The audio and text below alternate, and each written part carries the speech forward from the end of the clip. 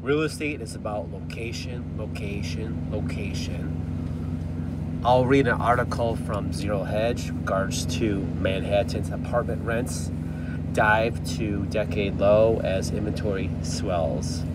As expected, given the dynamic of the pandemic-driven exodus from New York, Manhattan's rental market has witnessed another massive plunge in rents, falling to 10-year low. No surprise. According to Bloomberg, citing a new report from appraiser Miller Samuel Inc., the brokerage Douglas Elliman Real Estate, the borough's median rental price plunged 22% in November from a year earlier to $2,743 a month. Wow. It says in a previously Douglas Elliman and Samuel Miller report, it was noted that more than 15,000 empty rental apartments were in Manhattan in August, as the inventory of empty units hit 14-year highs. In October, the inventory was still above 15,000, with a vacancy rate around 6.14%, a record high. Downward pressure on rents is expected to continue into the first quarter of 2021 as restaurant restrictions and nightlife have been muted by extremely strict social distancing restrictions. Employers have yet to call back workers into offices as remote working pushes city dwellers out of the suburbs. Well, that's going to be the norm. More and more people are going to be working from home.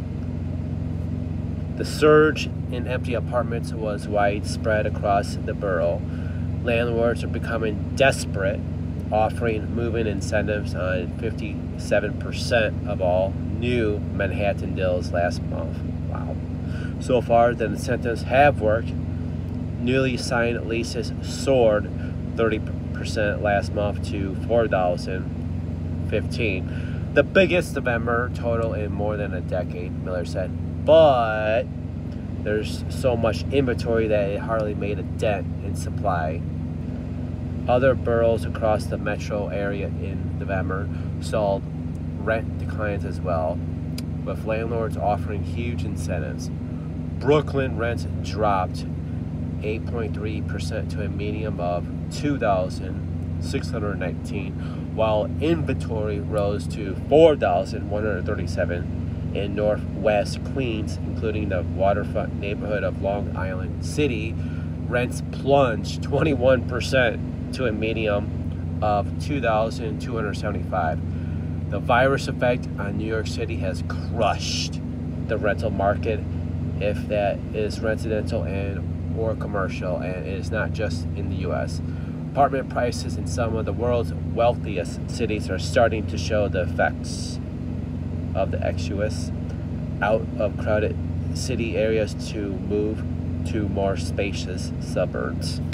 That's why it's vitally important to invest in the right place, in the right location. It's all about location, location, location.